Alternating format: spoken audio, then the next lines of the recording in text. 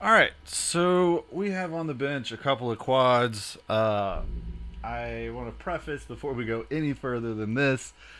I'm not going to be talking directly necessarily about any builders or any people or any things in particular, other than trying to give some help and kind of experience as far as what we do and what I do at Quad Standard Labs in terms of building techniques and kind of specifications.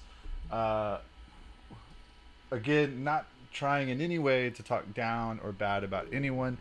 Um, we at Quad Center Labs have done quite a few bind and flies ourselves that we've built, and we've sold a few different brands of their bind and flies, all of which we always go through ourselves with a fine tooth comb and prep and tune and individually fly.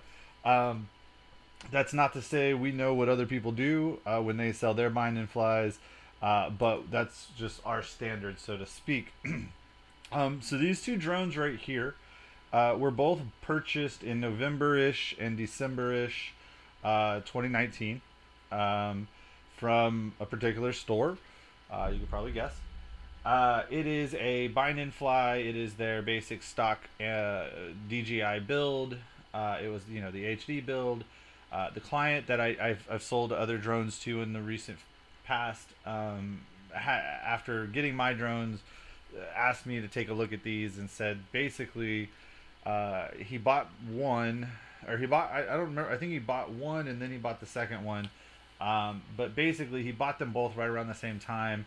They both performed really poorly in the same way, and he didn't know really what to do with them, and so he just kind of shelved them. He flew one of them a little bit, that's why one of them is a little beat up more than the other.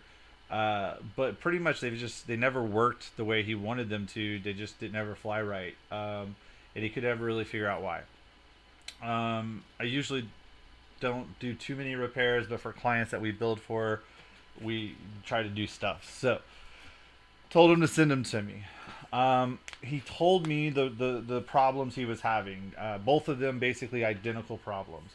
Both of them under semi-heavy to moderate throttle had weird shutters. And then there were also some issues with the video just basically blacking out at some point.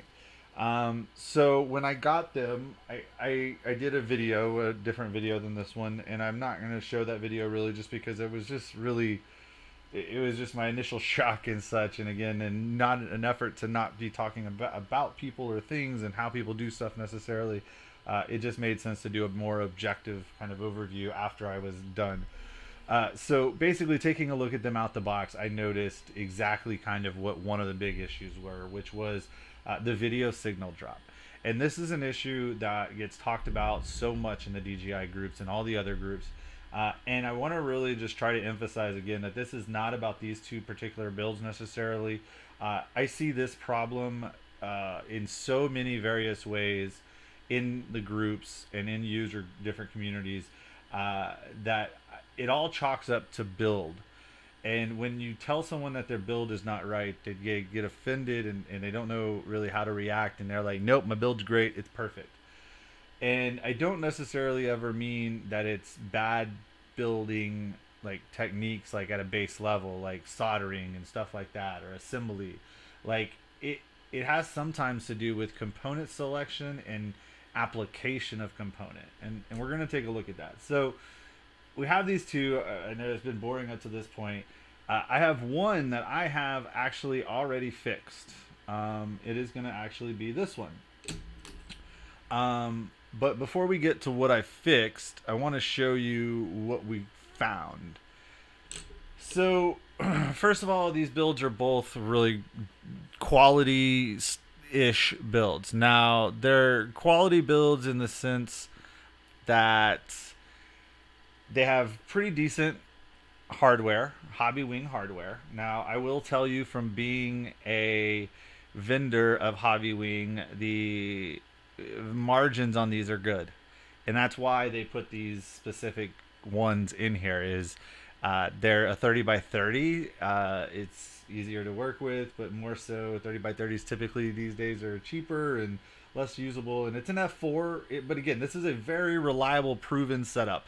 Guys like Gab have flown this stuff, I believe, and just lots of different guys have put a lot of packs through this stuff. So the hardware in general is good. It's an F4 G3 hobby wing stack with the 60 amp 30 by 30 ESCs. I actually have these 30 by 30 ESCs that we build with Fix with, so they're great. The problem is this right here.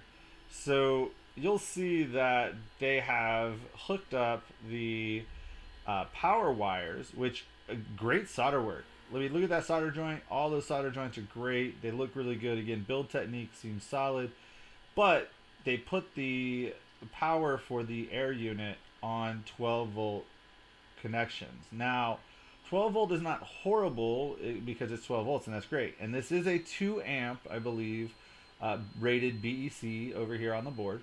Or no, it's actually that one. Sorry, that's the BEC. So that's the regulator.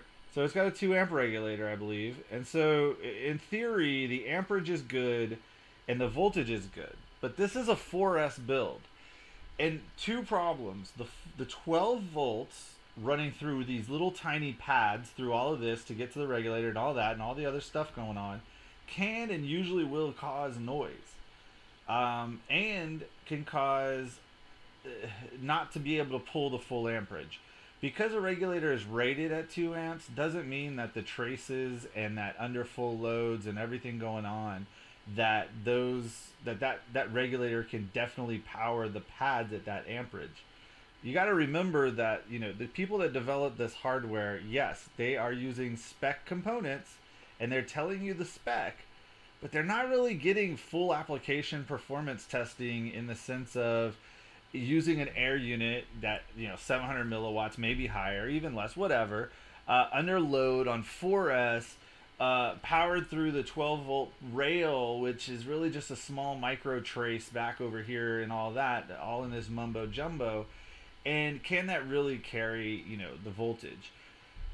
So what happens, voltage spikes, different things, again, can cause issues. OSD flickers, SD card stutters, frozen screens, stuff like that can be caused by the issues that can arise from this type of build. So how do you fix it? Well, in a 4S build, it's pretty simple. What we did was we took and moved the pads to the XT, or where the XT60 is on the ESCs.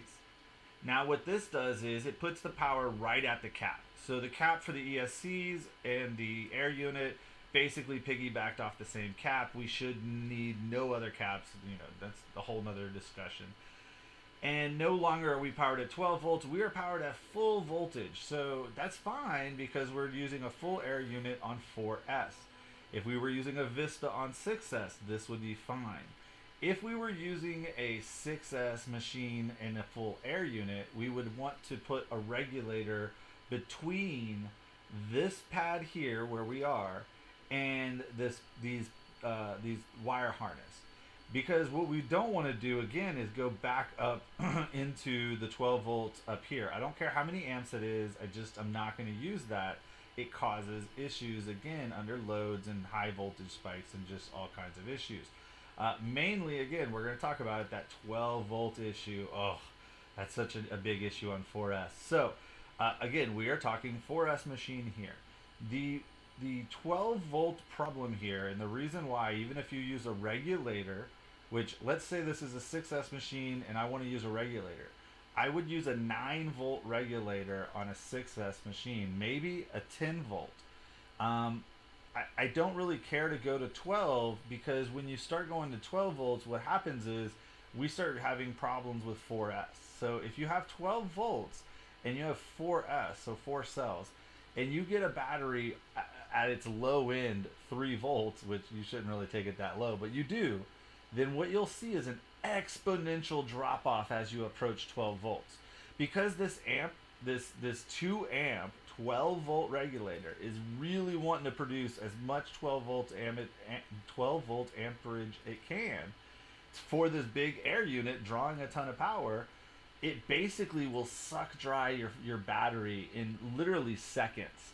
So there's a tilting point on like when you're flying, and when you get to about like 12.3 volts, which again is like 3.1 volts per cell, it just drops off a cliff. And we actually proved it by flying both of these quads on 4S all the way till they flew out into the ground. And we basically had video drop, and then the drone obviously crashed.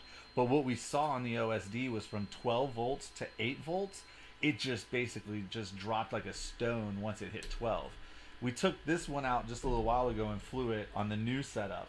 And we actually were able to fly to 12 volts and no issues, and then it didn't start dropping really heavily until we really punched it at 12 volts. But the problem again becomes that 12 volts, you don't want 12 volts on a 4S machine, because a 4S machine is going to get really close to 12 volts. So you want 10 volts on a 4S machine. You can go to 12 volts on a 6S, like a 5 or a 6S, but there's no need. I mean, you're really only feeding it more voltage, which is going to cause more heat. So again, this thing needs 7 to like 4S, like 7 to 16 volts. The more volts you put in, the hotter it's going to get. The lower voltage, obviously you want enough voltage to carry the high VTX power. So that's why I say 9, maybe 10 at the most. 10.5, you know, is basically what we run some of our regulators at. But really 10.5 is like the optimum, like that 10, the 9 to 10, 10.5 is just the perfect area.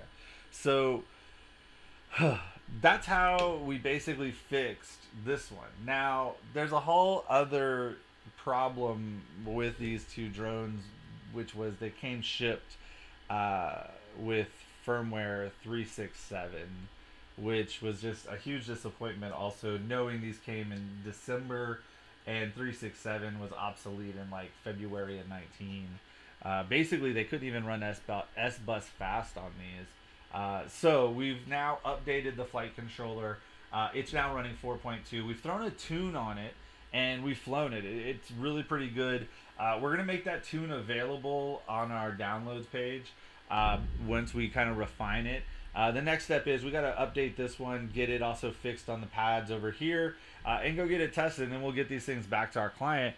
But I just wanted to, again, walk through this and just say, look, great build. Again, awesome solder points. Everything looks good, but you can't power it from the 12 volt pad, especially for this 4S machine.